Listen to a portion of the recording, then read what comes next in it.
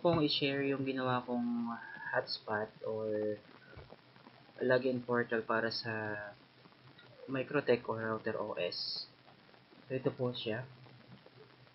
Gusto ko ito share kasi naglagay po ako ng baka interested po yung iba. Naglagay ako dito ng itong part na ito. Kung nakikita nyo po sa screen, yung live actually daily update na about COVID-19. Ito yung makikita rin po ninyo sa ibang Piso Wifi. Pero itong ginawa ko po ito para sa RouterOS. Bali, ang ginawa ko lang is yung login page, and your status page. Kasi ito yung login. Almost ito yung itsura kung sa mobile phone. Yan, saka is status. Yung status sa login page, merong daily update tungkol sa COVID-19. Naglagay rin ako ng link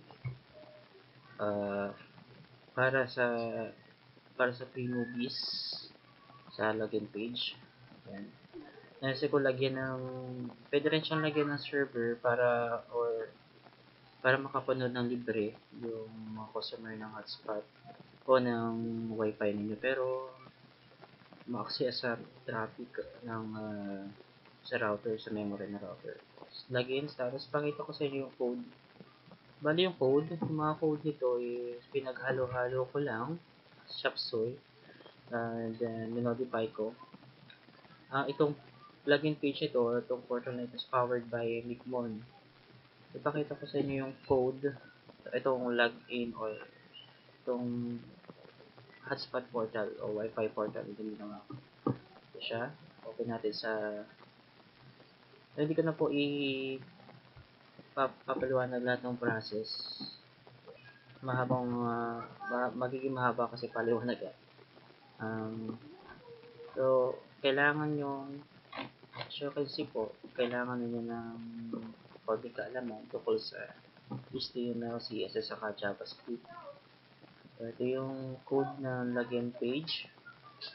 So, itong part na ito, yan. So, hindi sa akin yung code nito, minodify ko lang. Yung original code nito is from Indonesia. Pinakulit ko lang. Indonesia. Tapos, tinranslate ko lang into English para mas madali ninyong ma-convert o ma-modify. Ibigay ko po itong lahat ng code ito para magamit po ng iba for free. So, yes. So, ito yung code. Then, ito yung code na HTML. Then, sa baba, binaba ko yung JavaScript. Ibang part ng JavaScript ng JS para save sa mas mabilis mag-load. So, ganun din doon sa status page. Okay. Yung original code nito, yung URL, may variables yung URL, kailangan kong kailangan kong baguhin kasi may existing na variable na URL sa Mikhmon. Ayan. So, paano nalabas yung COVID yung update ng COVID sa portal kung hindi pa nag-a-avail ng voucher or kapagaya nung sa Mikhmon, sa QR code ng Mikhmon, kailangan natin idagdag sa walled garden yung link o yung domain ng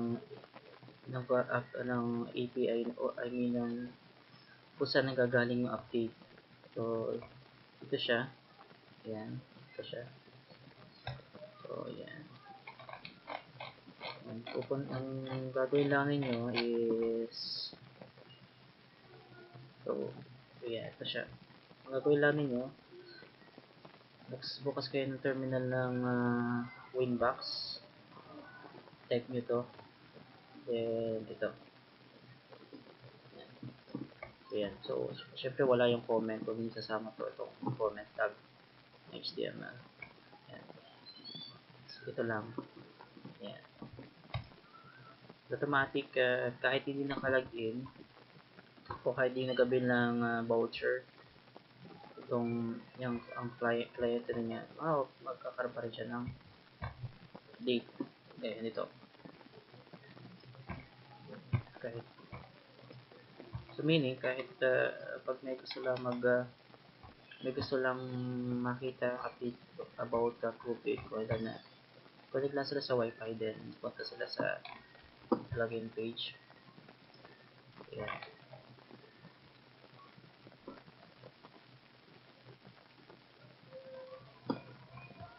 And next naman tayo, doon naman sa link na movies, naglagay lang ako dito. Ginawa ko lang ng link kung saan nyo shinare, saan nyo yung movie files. Ayan. Kung gagamit naman kayo ng media server, kunin na nyo yung IP address ng server nyo. And lalo na kung ang gamitan yung gamitin is universal media player, yung server, automatic na siya, hindi nyo na kailangan ng ilagay sa i-configure sa firewall or lagyan ng mga forwarding. Hindi na, as long as nakakonect at nakabili siya ng voucher code, ma-open ng kayo yung websites. So, itong gawa ko ito nasa Google Drive. So, pag nag-click pinik nila ito, yan, pinik niya itong part na to, pupunta siya sa link ng Google Drive. Kung may Google Drive siya naka-install sa phone, yun na mag-open. Then, pwede nyo lang i-play via preview. And pwede rin lang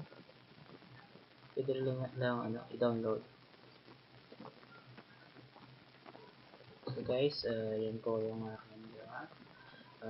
Tingnan na lang po nyo sa link below, sa baba, yung link, and feel free to download. Thank you for watching, and huwag sanang kalimutan mag-subscribe. Bye bye.